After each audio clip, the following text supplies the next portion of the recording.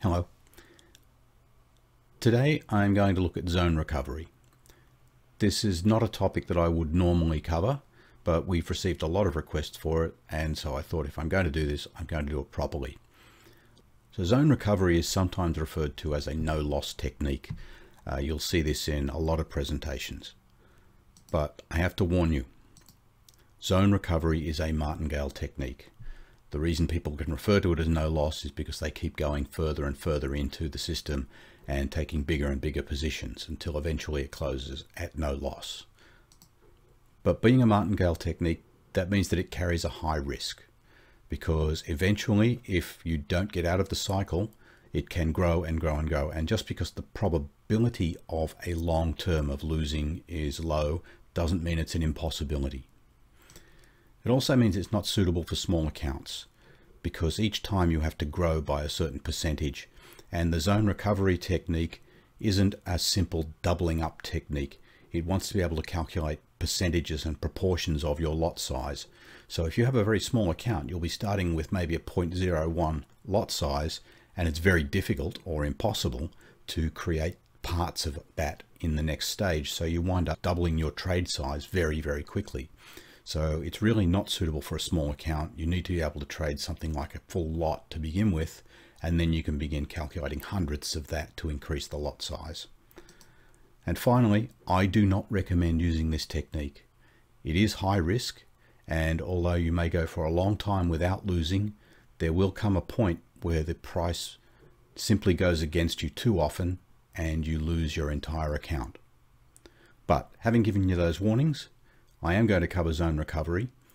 It is a complex topic, and when I was making these recordings, it became too long for a single video.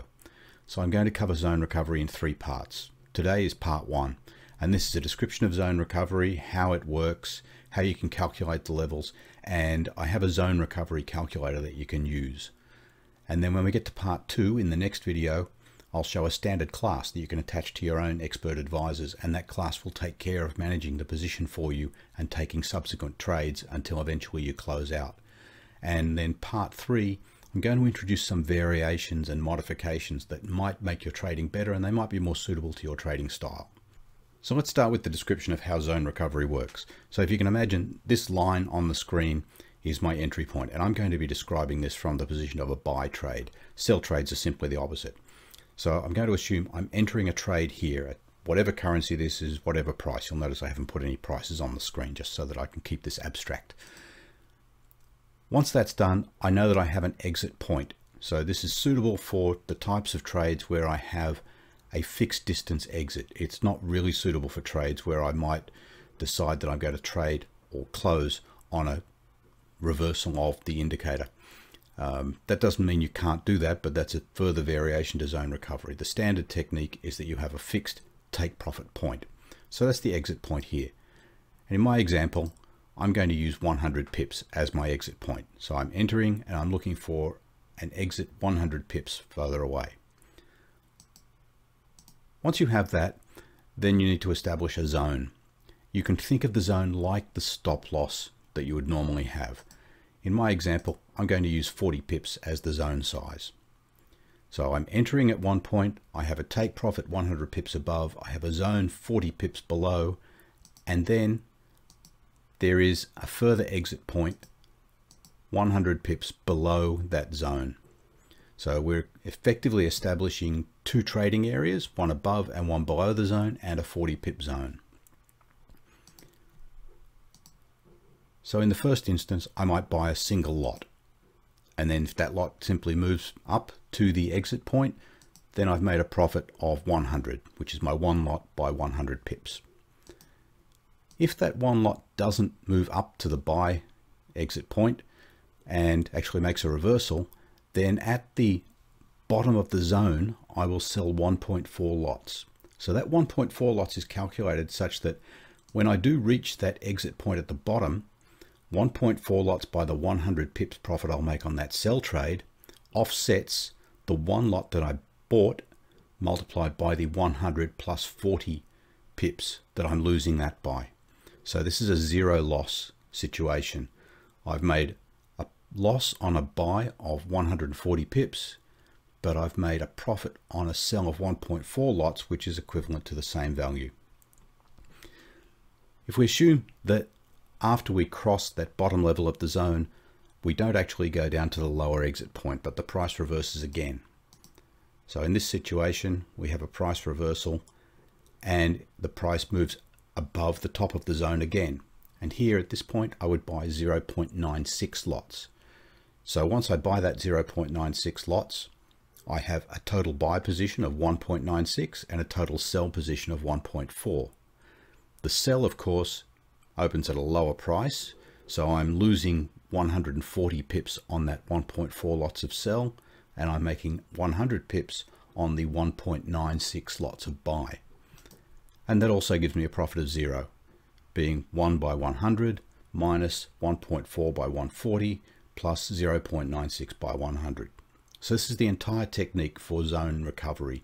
At each point, you enter a trade such that if the price continues and reaches the exit point on that side of the zone, then you will come out to a profit of 0. Now, with rounding, sometimes it's impossible to get to exactly 0, but the intent is that you get close to 0 with this. Now, at this point, it's very important to show a lot of examples you'll see will stop here. And this is because at this point, the buy trade is actually smaller than the initial buy trade and it's smaller than the sell trade. And this often confuses people and fools a lot of people into thinking that your positions are going to get smaller and smaller and smaller. They're not. You have to look at the net position. So when I took out the initial 1 lot buy, I had a net position of 1 lot. When I took out the sell of 1.4 lots, that offset the 1 lot, but I had a net position of 0.4 lots selling. Then when I take out the buy of 0.96 lots, if you add all of that together, I actually have a net position of 0.56 lots. So my net position has grown from that sell point. And it will continue to grow, and we'll see some more examples soon. So that 0.96 is confusing because it is an actual increase in the total position size.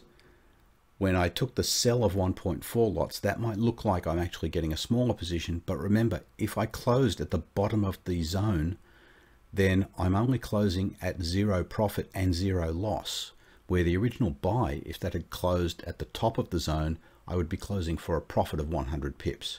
So don't confuse these smaller lot sizes with being a diminishing investment for the same return. All we're doing at this point is trying to come out of this trade at break even. So let's take this one further leg, because as I said, a lot of examples will stop here because this is the last point using these numbers where I'm actually trading at a smaller lot size than the original trade. So in this case, the price reversed again.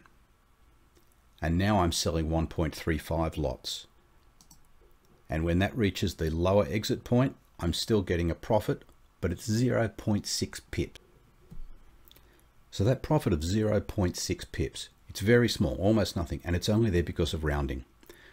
I also haven't accounted for commission and spread and other costs in this. So effectively these 0 loss finishes will have some loss in them because you'll have paid a commission and spread of 1, maybe 2 pips at each point. When we see the calculator later, I'll show you how you can adjust for that. But remember, we're still trying to basically come out of this at no loss. We're no longer trying to make a profit. Now, here are the results of some calculations that I've made. And this is using the calculator that I'll show you soon. The first trade is 1 lot. Means we've got a net position of 1. Total exposure, 1 here. And we have no loss so far. And if that closes at profit, then we've made 100 pips. 1 lot by 100 pips. At the second trade, we're trading 1.4 lots. That gives us 1.4 in the direction of the trade, 1 lot against that. So we've got a total exposure of 0.4. The total exposure is important because that's what your broker will use to calculate your margin. So we've actually reduced our total margin requirement at this point. But remember, we're no longer trying to make a profit. We're just trying to close without losing. But we do have an equity loss so far. That 40 pips that the price has moved against us shows up as an unrealized loss, and our equity has dropped by 40 pips. So that's something we're carrying. Even though we haven't closed a trade yet and realized any loss, our equity, our available trading balance has gone down. And that means that our available margin has gone down. So if you're trading a small account, you'll see your margin diminishing at this point, and you still haven't realized a profit. And when we do close, assuming that's the last trade in the cycle, we'll close at no profit, no loss. A small loss because of the additional costs that I mentioned earlier.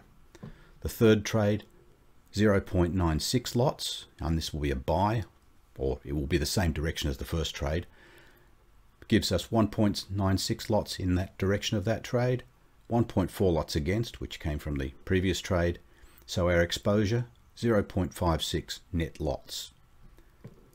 And we're now at an equity loss of 56 pips. So we're carrying a growing unrealized loss at each trade. And while this says minus 0.0, that's a rounding difference there. It's a very small negative number, close to zero. If you look then down the list, you can see that the lots that we're trading are growing faster and faster. This is a typical martingale situation. The growth is exponential, to the point where if we have to go through 20 trades, we would be trading 293 lots. And that's well beyond what most brokers will allow you to trade. We would also have an unrealized equity loss of 17,130 pips, which is probably more than your account can handle. And we're still only aiming to come out of this at zero loss, rather than make any kind of profit. Now, if you want to take the chance and assume that you'll get out of this somewhere around trade, say trade 10, where you've had a maximum equity loss of 592, and you do recover that when the trades close. This is 592 unrealized at the point where you take out trade number 10. And then when trade number 10 eventually closes and all the other trades close, you'll lose a few pips through the additional costs, but you'll be close to break even. So if you assume that your sequences are never going to go more than 10, then you might be comfortable with this. But beyond that, the exposures and the equity required to simply trade just to stay in the game become prohibitive. And that's why I don't recommend this. But as I said, a lot of people ask for this. And so this has been my explanation of how zone recovery works. Now I just want to demonstrate to you a calculator that's available for you to use. There is a link in the description below, and I'll put one up on screen as well. You can access this on our website and use it to perform your own calculations here. This is the Orchard Forex Zone Recovery Calculator. And I actually used this to produce the numbers in that previous display. There should be a link on the screen here where you can find this calculator, and there should also be something in the description for this video. These are the same numbers that I used in my example. There's a target pips, which I'm saying is 100, and that is the take profit point on each side of the zone. The zone width, 40 pips here.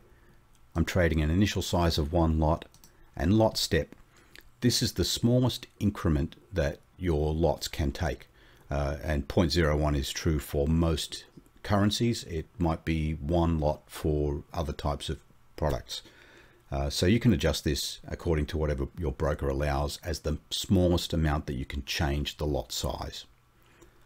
And then spread plus commission. I've added this in because, as I said, these calculations don't account for the possible costs like commissions and spreads and swap. Now, commission is generally fixed. You know what that's going to be. But the spread will vary throughout the course of the trade. So I can't really fully account for that. All I can do is allow you here to enter a fixed number of pips and say that is going to be your estimated total spread plus commission. This isn't really going to calculate a profit for you. You can use it to set an extra profit. So if you think that your spread plus commission is 1 pip or 2 pips, and you'd like to make a tiny profit even when you're just trying to recover, you can always set this to 1 pip more or 2 pips more. It won't show a profit in the calculator here because when you set this value, it assumes that that's going to be a cost to you. But if you trade according to the lot sizes in here and your costs don't amount to the number that you've put in this spread plus commission, then you'll find that you have a small profit left over at the end. The other cost though is swap. If you're holding these positions for some time, swap will continue to accumulate, and there is no way to account for that with this calculator because there's no way to know how long you're going to be holding those positions and how much that swap is going to accumulate. So this is an approximation only. Use this with all the caveats and taking the risk that this is only to help you with the trading. All we need to do though, if I wanted to change the size of my zone, so you can see the numbers here are the same I had before. One lot on the first trade, 1.4, 0.96, 1.35. If I said that I was going to set my target at 200 pips, you can see that these numbers have all changed. One lot, 1.2 lots, 0.44 lots. So this tells you how much to trade at each point. And always the even numbered lines are trading in the opposite direction to the odd numbered lines. So trade number 1 is your initial entry. Trade number 2 is a trade in the opposite direction when you reach the other side of the zone. If I make this zone bigger, say 50, you can see the numbers have also changed. So those are the two key numbers for doing the zone calculations, the target pips and the zone pips, and they will affect these most dramatically. If I do want to allow for spread plus commission, and let's just say that's 2 pips, that has almost no impact. You'll see this number here changed. So on line 2 it's 1.26 now. If I take that back to 0, it's 1.25. So this is a very small impact, mostly because it's usually a very small number. The initial lot size, as I was saying earlier, the big impact here is in rounding. So let me take this back to my original defaults. 140 there. So I have an initial lot size of 1. If I'm trading with a very small account, now you can see I've gone from 1 lot here to 1.4 lots to 0.96. So trade 3 is slightly smaller than trade 1 and trade 2 is 1.4 times. But if I'm trying to trade this on a very small account and I'm trying to trade 0.01, my first trade, yes, it's 0.01, but suddenly my second trade is twice that size. And my third trade now is the same size as the second trade. So the rounding causes this to accelerate much faster than with a large lot size. Just change that back to 1. So that's my quick description of how zone recovery works. As I said, do not recommend this, but we do get a lot of requests from people wanting to try it. There are a lot of people who believe that they can handle the risk that's associated with this. This calculator is available, and again, links in the description below, and it will remain on our website, so you can come in here at any time, enter the numbers that are appropriate to your trading and see what you come up with. If I just scroll this down a little, you will see though that at trade number 20, which you should never reach, you would be trading 293 lots, which is simply too much to trade. So that's it for this first video on zone recovery. The next one we'll get back to coding, and I'll build a class where you can simply add a trade to that class, and it will then take that trade as the beginning of a position and then trade more positions as you cross the boundaries of the zone until it eventually closes out at either profit or at break even. And I'll even show a demonstration of that attached to a very simple EA. So you'll be able to attach that class to any of your EAs. And then in the third installment, I will get into some variations on the way that you perform these trades that might be a little bit easier for you to follow, and they might actually give you some advantages. So I hope you found this useful as a starter to zone recovery. If you have, please click the like button, and if you want to see more videos, subscribe and click the bell icon and you'll be notified as we release more videos. Thank you for watching.